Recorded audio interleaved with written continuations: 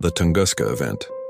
The event occurred at 7:17 a.m. on June 30, 1908, in a remote, largely uninhabited part of Siberia, Russia, near the Podkamennaya Tunguska River.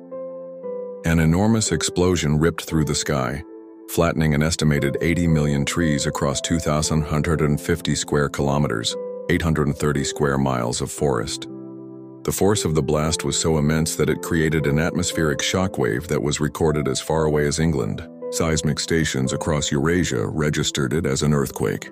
Witnesses reported seeing a brilliant blue light, almost as bright as the sun, moving across the sky, followed by a flash and a deafening sound like massive artillery fire. The explosion generated so much dust that for nights afterwards, the sky over Europe and Asia was so bright that people could read newspapers outdoors at midnight. For decades, the cause was one of the great mysteries of the 20th century.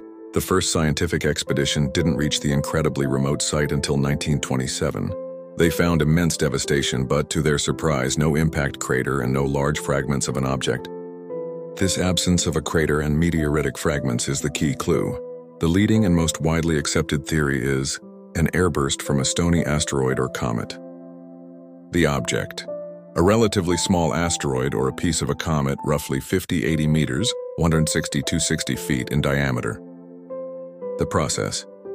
It entered Earth's atmosphere at a tremendous speed of about 50,060 km/h, 30,000-40,000 mph.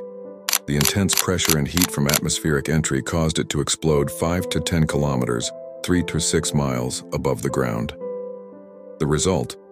This aerial explosion released energy equivalent to 10 to 15 megatons of TNT, roughly 1,000 times more powerful than the atomic bomb dropped on Hiroshima. The blast was a combination of a massive shockwave, which flattened the forest, and a thermal pulse, which started fires and caused the bright light.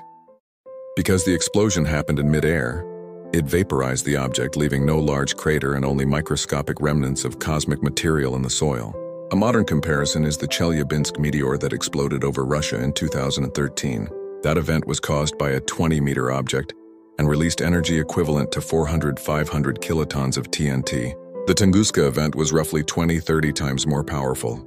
The mystery of the event has spawned many alternative theories over the years, though none are supported by scientific evidence. A black hole, a hypothetical idea that a tiny black hole passed through the Earth.